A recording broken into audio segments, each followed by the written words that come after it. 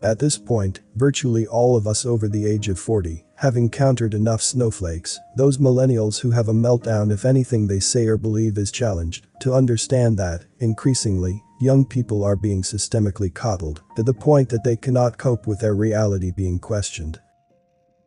The post-war baby boomers were the first spoiled generation, with tens of millions of children raised under the concept that, "I don't want my children to have to experience the hardships that I faced growing up."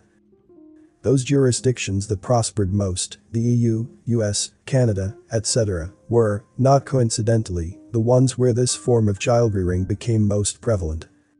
The net result was the 60s generation, young adults who could be praised for their idealism in pursuing the peace movement, the civil rights movement, and equal rights for women. But those same young adults were spoiled to the degree that many felt that it made perfect sense that they should attend expensive colleges but spend much of their study time pursuing sex, drugs, and rock and roll. Flunking out or dropping out was not seen as a major issue, and very few of them felt any particular guilt about having squandered their parents' life savings in the process.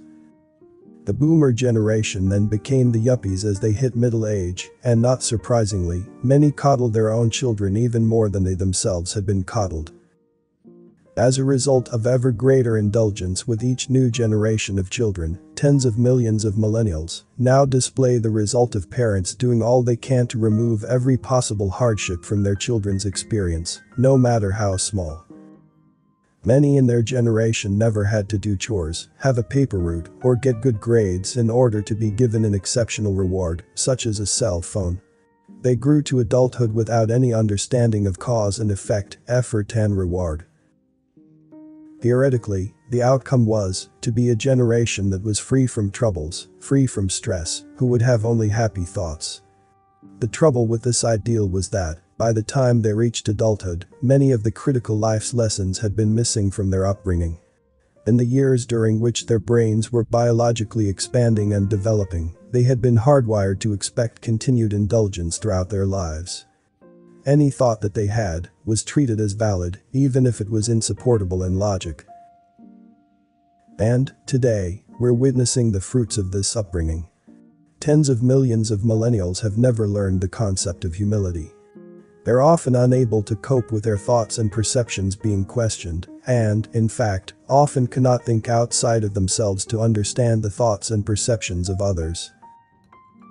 They tend to be offended extremely easily and, worse, don't know what to do when this occurs. They have such a high perception of their own self-importance that they can't cope with being confronted, regardless of the validity of the other person's reasoning. How they feel is far more important than logic or fact. Hypersensitive vulnerability is a major consequence, but a greater casualty is truth. Truth has gone from being fundamental to being something optional, subjective or relative, and of lesser importance than someone being offended or hurt.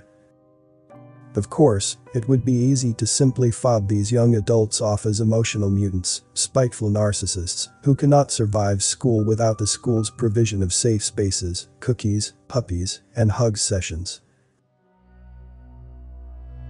Before I continue the video, please give a like if you'd learned something. And, don't forget to subscribe, and also, click the notification bell too, so you won't miss any update. And, watch to the end to avoid misunderstanding. Thank you.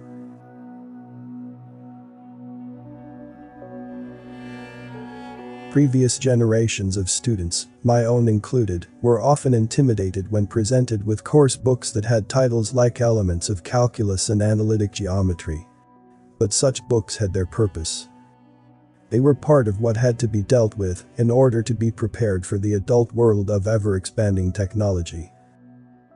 In addition, it was expected that any student be prepared to learn, at university if he had not already done so at home, to consider all points of view, including those less palatable.